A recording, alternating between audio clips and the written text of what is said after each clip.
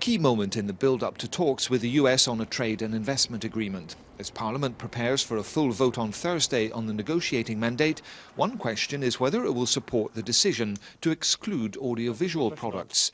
The talks are a meeting of like minds, as the two already share common standards and values.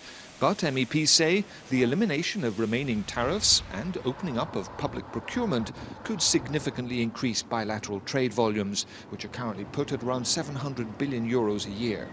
Kleine Prozentzahlen von großen Mengen ist mehr als große Prozentzahlen von kleinen Mengen. The President of the European Parliament, Martin Schulz, paused from the plenary session to deliver a sharp message to EU heads of state and government meeting in Brussels to brainstorm on tax evasion and energy. Two European scourges needed to be tackled to win back the trust of the people: youth unemployment and tax fraud and evasion.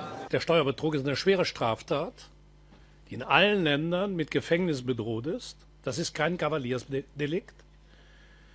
Und es ist im Übrigen ein dramatischer Schaden, der Gesellschaft insgesamt zugefügt wird, weil die Gerechtigkeit angegriffen wird. MEPs have been strengthening support for crime victims across EU borders. The legislation is for all, but primarily focuses on the most common victims of violence, sexual harassment or abduction, women and children. The idea, which MEPs agreed almost unanimously, is that they be granted equivalent civil and criminal protection in any member state. One MEP steering it through Parliament says there are wide discrepancies that need to be bridged.